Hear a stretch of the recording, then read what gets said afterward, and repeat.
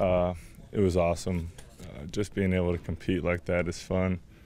I was a little excited, as you could tell, to be on the field. I just wanted to get in there and swing and see what it really tested out in a high adrenaline environment, and so really happy with how everything turned out. Everything feel all right? Yeah, it felt great. Hap just nailed me with 3 mid-season form sequences, and I was just wanted to swing. So he just set me down. But as far as the swings, I felt like everything was pretty close.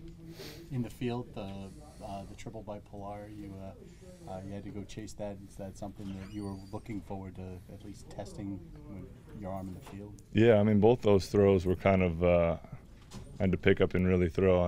Like I said, I was a little excited out there, but that's not one of those plays that you can really simulate. So to come out of that play and with no pain, I'm pretty excited. So the ball that went wide at first base, it wasn't that something bit you when you were throwing or something? No, I just buried it. Yeah, just a bad throw. Just getting early kinks out, just like everyone is. This is my first game. I haven't thrown to very many bases yet, so you get to see it live. Cool. Yeah. I'm glad to have it over with. Yeah, it's good to get past it and move on, and we'll see how we wake up tomorrow and feel, and then go from there.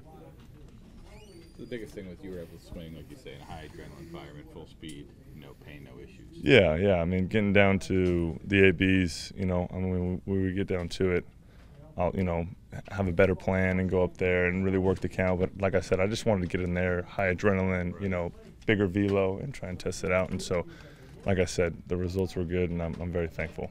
Cool. So, thanks, guys. Thanks, Steve.